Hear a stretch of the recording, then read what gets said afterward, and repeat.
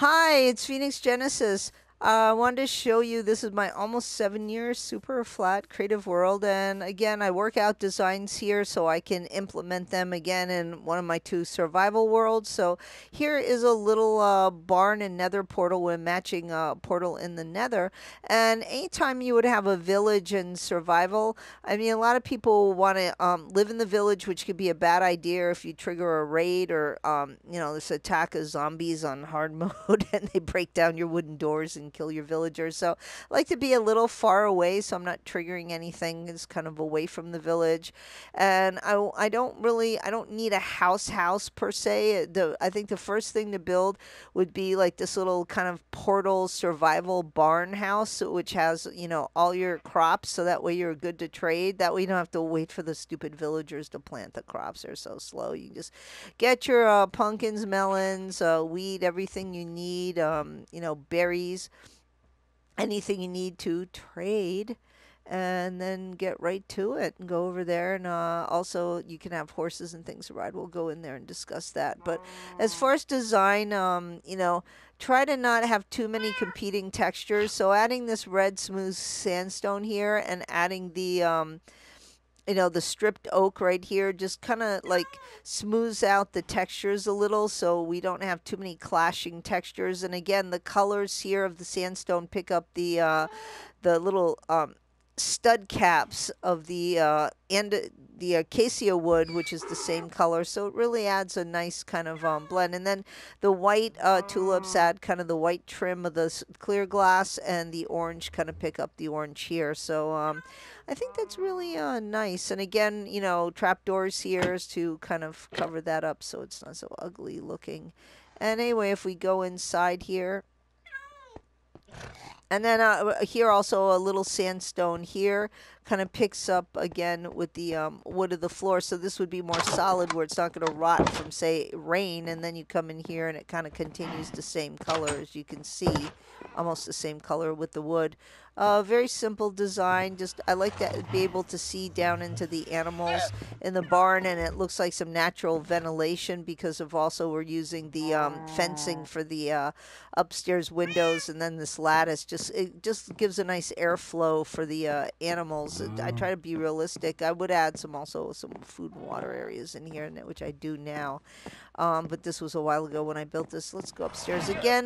Sometimes you can do stairs, but in a build like this, a ladder suffices. Again, it just depends on the design of the build, and I tried to just I want to make it a little colorful, so I added some pink. I kept with the white and orange, which picks up the colors of the tulips, and just added that little extra pink to make it a little more, I don't know, colorful and maybe gender neutral. And wow, June 11th, 2019, almost like 2.5 years ago, I built this. So, yeah, I'm gonna, as soon as everything becomes more stable on bedrock, I will go to bedrock. But right now, I'm still gonna wait. I don't want to lose this world after almost 7 years of building. And here we have, I always try to line the building to get a sunrise. We're getting a nice sunset right here. I just think it's nice. You don't need a clock. You can use the sky as a clock, just like our ancestors did. Anyway, we're gonna go down and look at our matching nether portal now.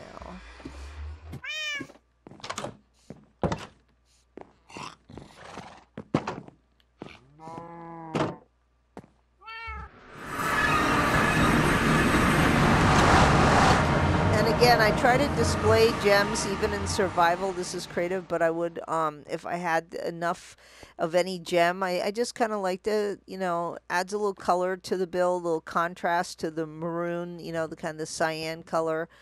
I think this glass just makes the glowstone look a little more finished, and here, just make it a little dangerous with some lava, why not? And lava's a natural light source, might as well use it. And yeah, also having some nether wart at the ready for some brewing. So I have a brewing stand in the building. I can just pop down, grab that from a safe and secure location, and be able to brew. But yeah, you always want your nether portals protected because especially if you're in a survival world where you're not in creative and you're in non-peaceful, the gas will blow up and you'll be stranded in the nether forever unless you die, which you don't want to do. If you have a lot of good loot and armor and XP on you, you don't want to die. And then made a little zombie horse. A stable next to here in case I want to ride. Again, nice thing about the flat. Now the rest of the super flat is not flat nether, but the original is. And again, I didn't. All I did was put torches here, and I can just follow the torches from portal to portal. A lot of those portals aren't covered up yet. Again, it's just fast transport for this world. I built a huge infrastructure. You'll see in my other survival world for the nether because that is a survival world. Hi, horsey. So there's my little horse. We're going to commiserate right now and talk to each other. Oops, oops, oops. I'm like all discaboobled. Oop, hi. So I hope everybody had a nice Hanukkah. I know I did, and I'm looking forward to Christmas, and I hope you are too. So Phoenix Genesis, talk to you later. Bye bye.